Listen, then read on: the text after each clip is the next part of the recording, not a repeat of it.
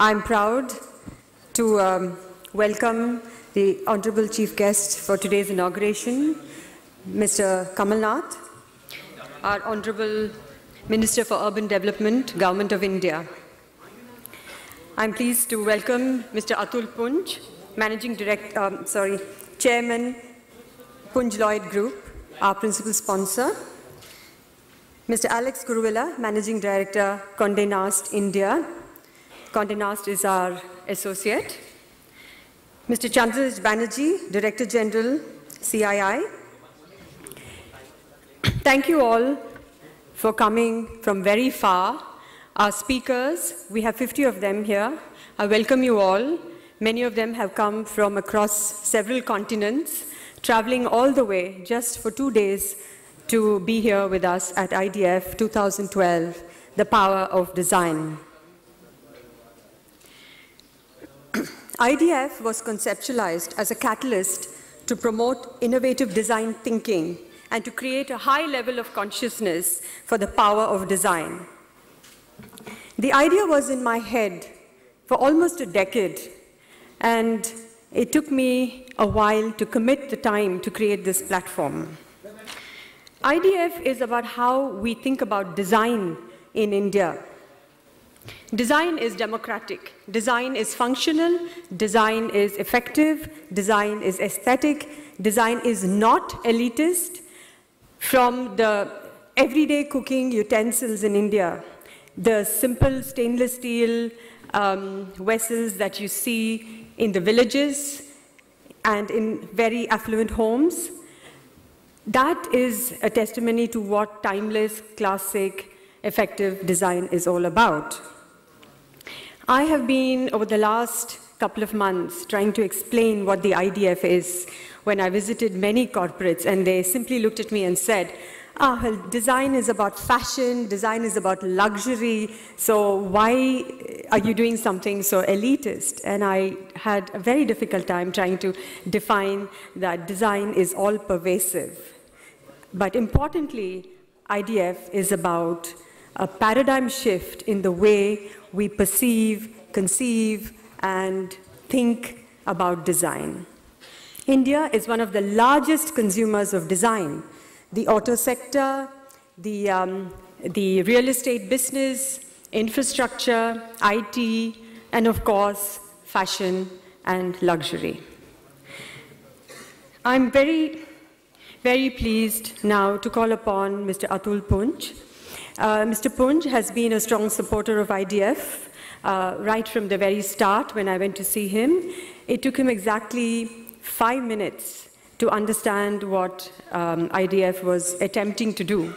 And as Punj Lloyd is a very large investor globally in infrastructure, I am very privileged to have a sponsor that understands the power of design. May I now request Mr. Atul Punj to say a few words, please.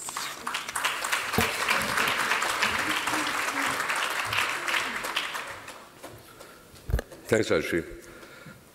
It's a pleasure and privilege to be here today, and I think the idea that Rajshree has been nurturing now, as she said, for a decade, its time is long overdue, and I'm glad that she's had the courage, the conviction to really commit her time, resources to promoting this whole concept.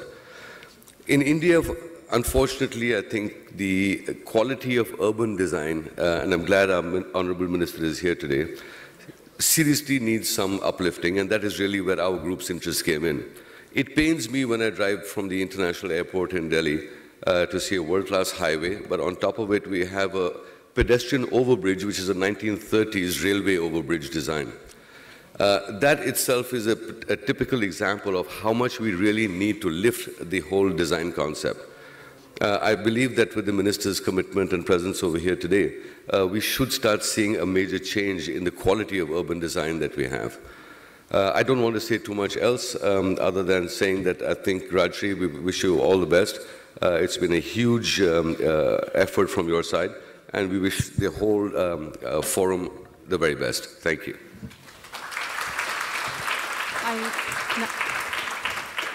I now request Mr. Alex Kuruvilla, Managing Director, Condé Nast India. Honorable Minister and dear friends, we at Condé Nast are delighted to be associated with the IDF, which coincides with the launch of our 4th title, the World's Design Bible, AD Architectural Digest. It's hard to believe it's been just 5 years since we launched Vogue. Since then, we've rapidly rolled out GQ, Condé Nast Traveler, our digital business, and now AD. And we have several more titles in the pipeline. We're no longer just a magazine company. In fact, we are platform agnostic, with websites, tablet and mobile apps, social media, mobile value-added services, events, and licensing.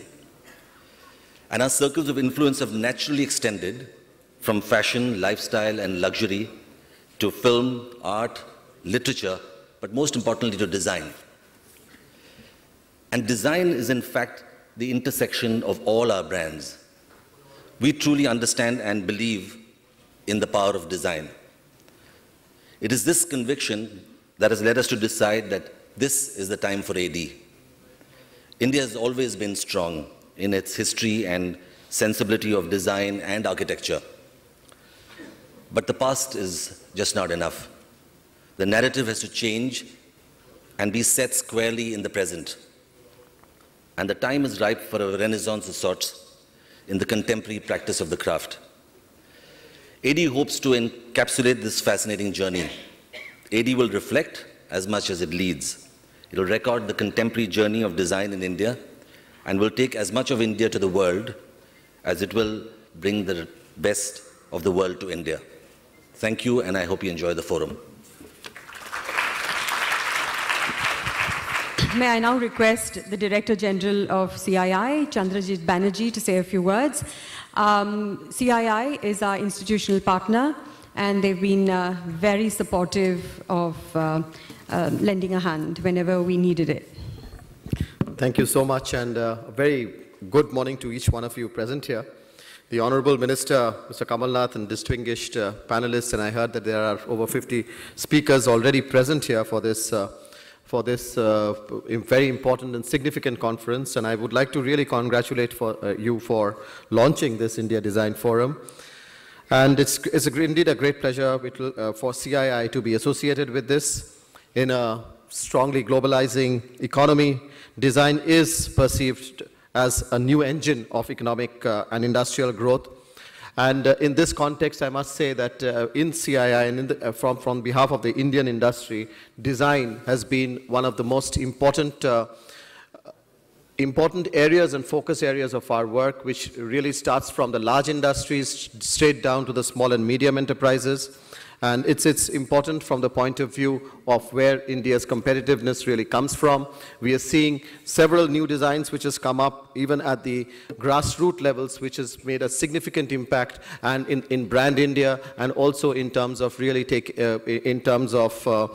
making design so very important from the industry point of view. Examples of which you are all aware of, things like the Tata Nano or the low-cost ECG equipment from the GE, the Chotocool from the Godrej, the refrigerator, which has been so well talked about, the Jaipur Foot, which is today an international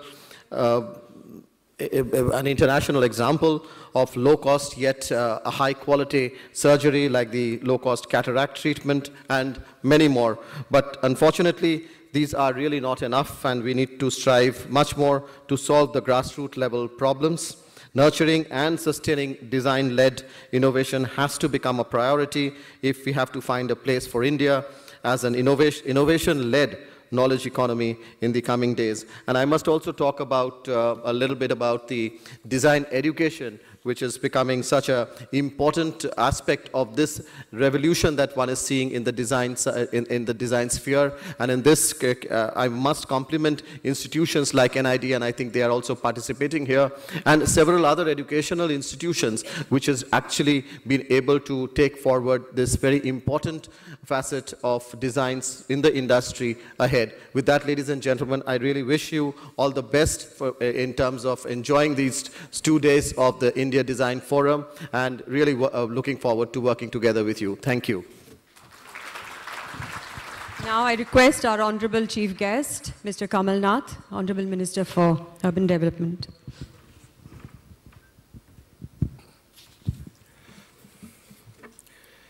Rajshree Pathy, Mr. Atul Punj, Mr. Alex Kuruvilla, Chandraji Banerjee, distinguished participants in this forum, it is a pleasure to be in your midst this morning. And as India moves up on the development cycle, design is gaining and is growing in importance and becoming an important factor towards ensuring better living conditions for people in urban and in rural areas. I am happy to see that the design fraternity has so much of enthusiasm and has brought together this great event. India has a very young age profile, and this young age profile creates a sense of design awareness as never before. Similarly, in India, we have growing disposable incomes now in rural India. Design is not urban-centric.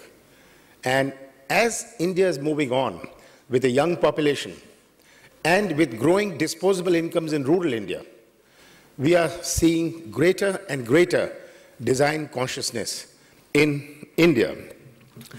On the other hand, we are living in an area of great changes in the global economy, great transformation. And in this, we are seeing design, innovation is preeminent in this transformation. We need to take a proactive and a systemic view towards design and respond with strategies to harness the innovation potential of our country and our industry. India has already unleashed its abilities, its entrepreneurial abilities, its intellectual abilities. We see India recognized for its skills in IT and in many other areas. Here again, we need, in this area of design, India needs to unleash its creative abilities, its creative potential. India has been known all along for its creativity. And harnessing this and focusing this towards design is now the need, and I think the time has come. In today's global marketplace, business can no longer compete on price and functionality. That's the most important thing which has happened. You see so many products, you see the iPhone or you see so many others. At the heart of it may lie technology, but at the heart of it also lies design. How does it fit in your pocket? How does it feel? What are the aesthetics of it? So many of the new products hitting the market, even a washing machine, what does it look like? All washing machines wash clothes. They may have different functions. But again, design plays a very important role. And because of this, design is at the heart of competition and bringing together considerations of form, function, aesthetics, culture, engineering, and lifestyle. The design process can help in solving problems and also creating new values and markets. Design or designing is no longer considered as a cost anymore. In fact, design is an investment which can yield long-term results and create substantial revenues and substantial earnings. If there's a good product designed in the first stage, from a design point of view, its next model and its next model, people relate to that design. So design becomes an investment. It becomes an investment in the long term. And in India, this, as I said, is growing more and more important. Atul mentioned about urban India. Well, India is urbanizing at a brisk pace with a young population which is more mobile. A young population is much more mobile than an older population. And we find today that the urban sector in India contributes 60% of GDP, which will go up to 70% of GDP in the next decade. It also means that 70% of new jobs which will be created in the next decade will be in our urban areas. Urban areas does not mean the mega cities.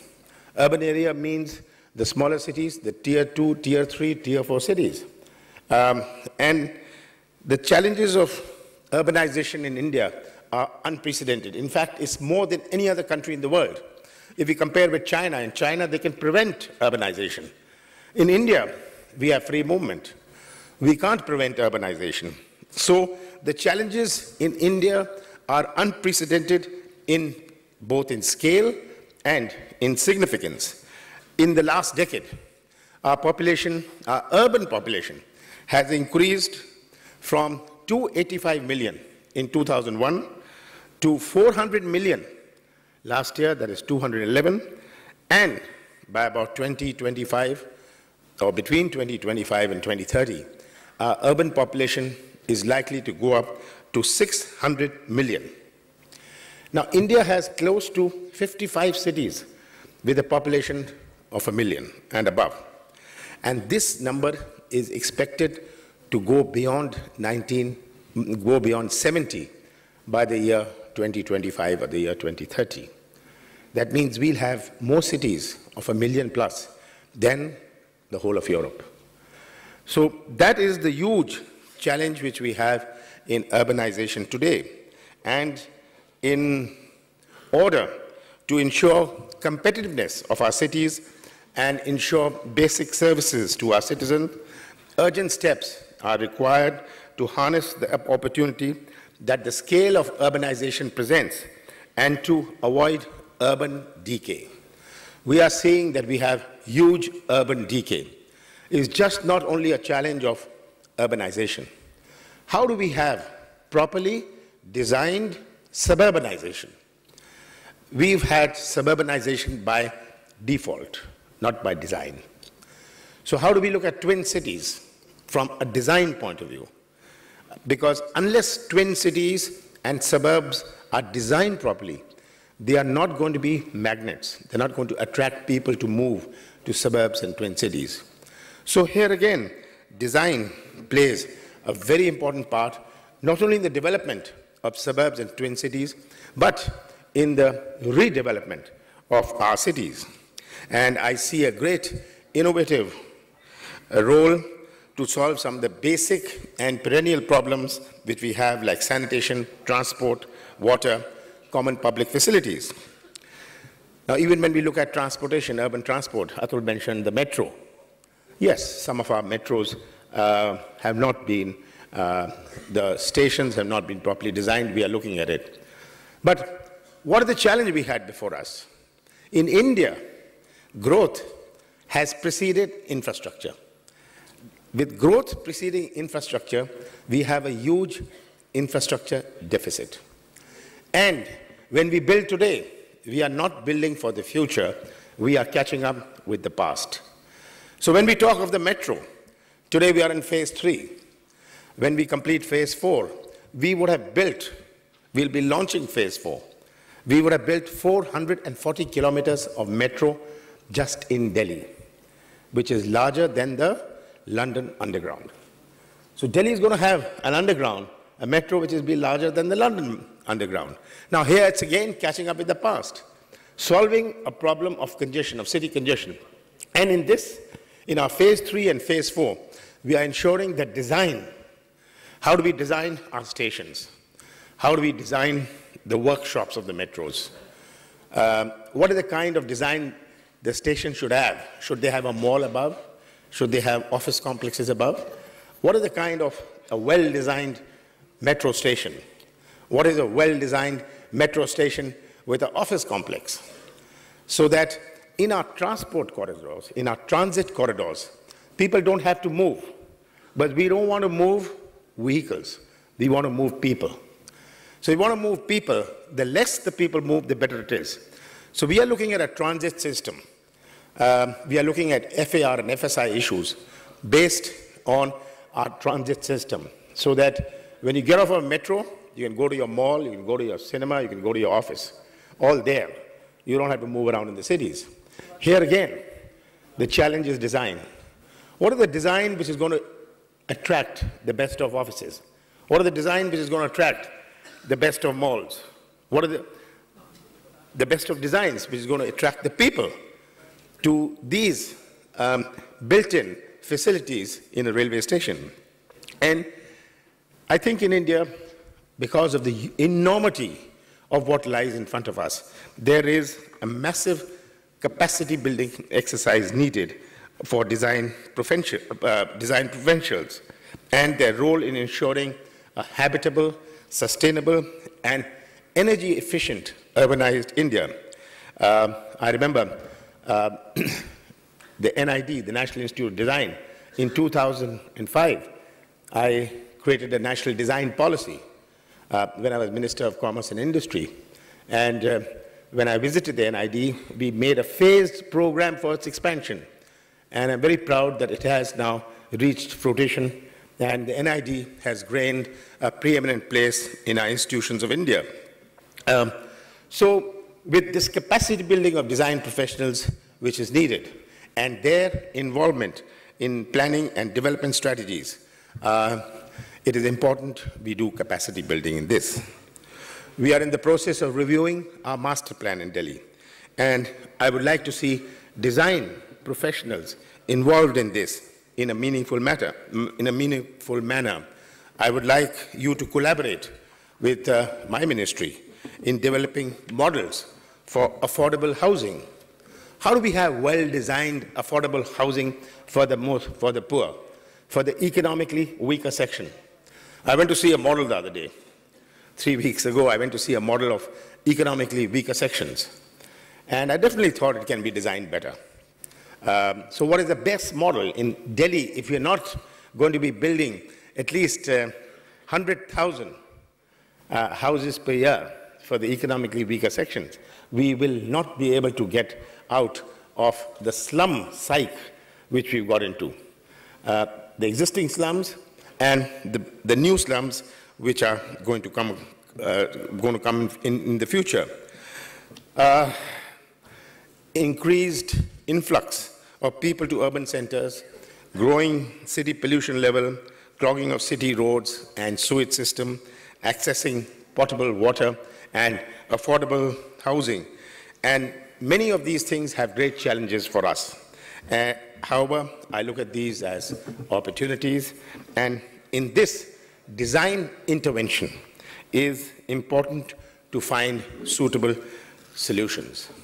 In conclusion, I'd like to thank the organizers of IDF for bringing some of the best design minds together at this program, and hope all of you will bring forth the new design paradigm and the collaboration with the rest of the world, a partnership with the rest of the world, so that as we move forward in India, we build in design, which is extremely important. Thank you very much.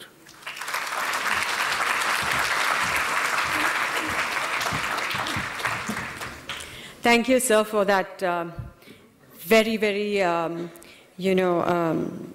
enlightening, thoughtful, and talk. There's lots to take home listening to you.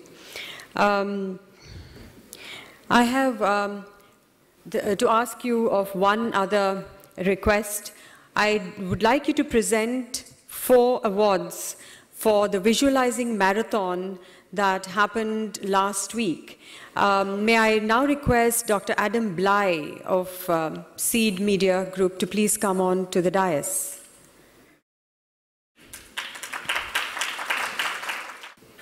Adam Bly is one of our speakers, and at the age of 16, he was a scientist, stem cell research, and at the age of 30, he is now very accomplished, and he runs this marathon called the Visualizing Marathon, where he travels to different parts of the world.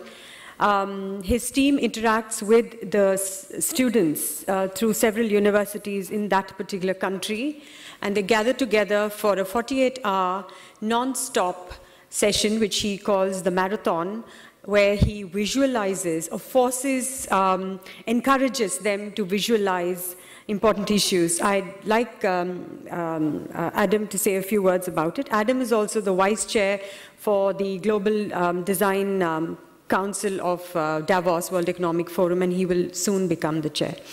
Adam, I would like to say a few words before we announce the winners of the Visualizing Marathon and request our minister to give away those prizes.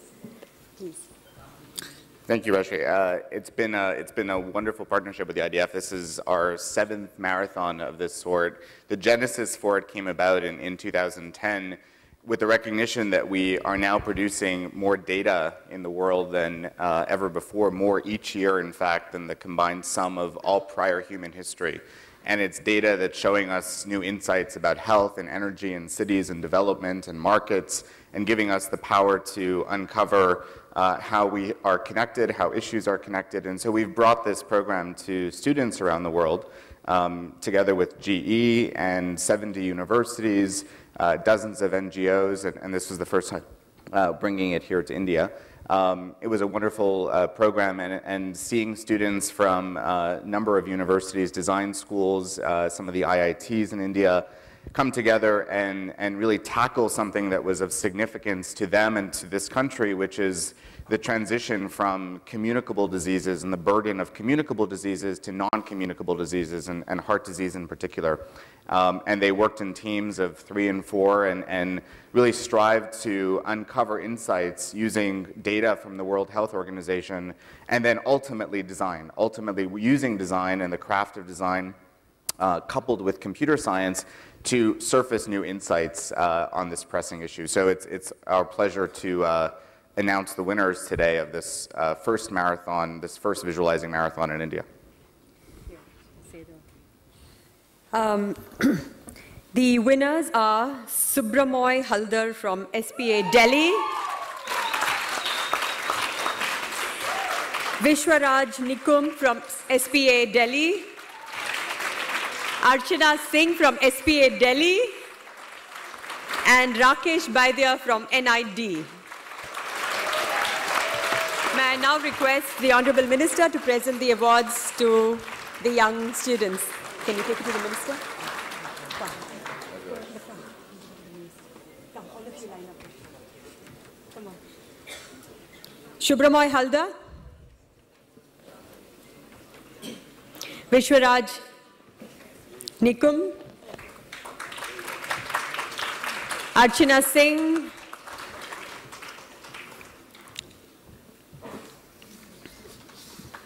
and Rakesh Baidya.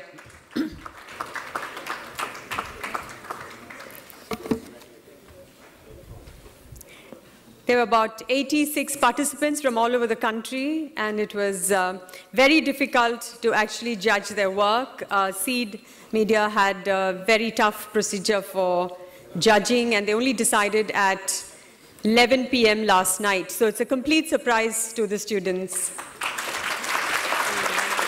Thank you, Adam. I'd like to say a big thank you for everyone who's made IDF possible.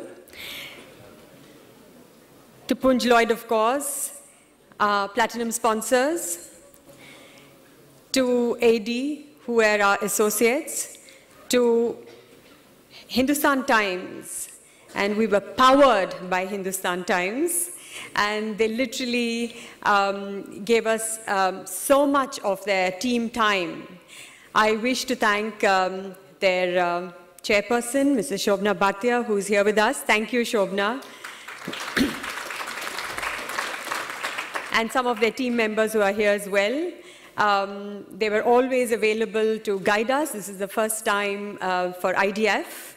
And without the wholehearted support from all our, from HT, it would have been very difficult for us to have had the media coverage that they so heartily rendered.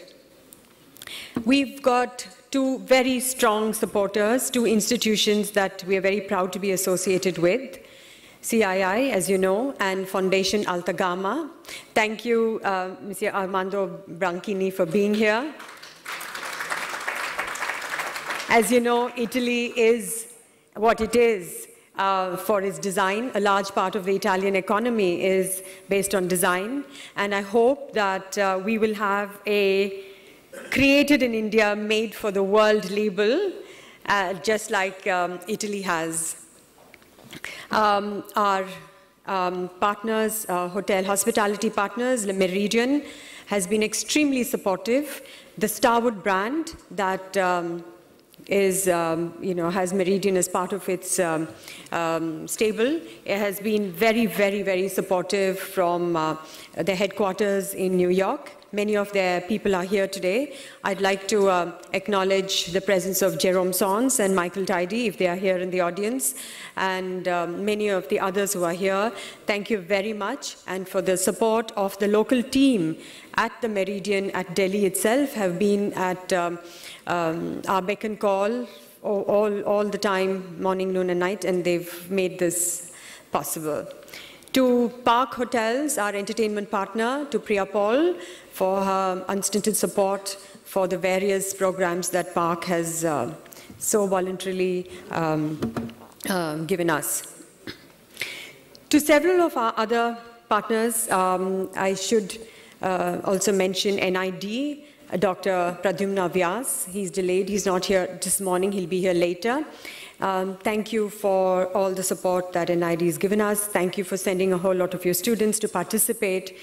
And to several of our other partners, again, Jet Airways, to Titan Industries, to Atmosphere, Himmat Singha Seed, to Jindal Steel, to Sitchis, to Ultra, Chettinad Cements, Nerolac, Ganjam, who sponsored Lee Edelkott's session today, and several others. Our content partners have been the Global Design Media, Frog, IDEO, Surface Asia, Domus Academy, Wired, Design Boom, all of them are here, the editor-in-chiefs of all these magazines. This is, you can't get better than this. This is Global Design Media present right here today. Thank you all for coming here. To our design partners, I'm deeply indebted to Vivek Sani Design, who made all these wonderful things possible. To our execution partners, Thought, writing instrument partners, car partners, Tata Arya, Parker, Skarma, and Apollo, who's parked their very fabulously designed ambulance here for 48 hours. I don't think we'll need it, but they are here. So thank you once again for everything. Thank you, Mr. Kamal Nath, for taking time out to be here. I know it's a working day right after Holi, but thank you for being here for everything. And I'd like to also mention the students. The first registration we had was 15 students from Indonesia. Thank you very much.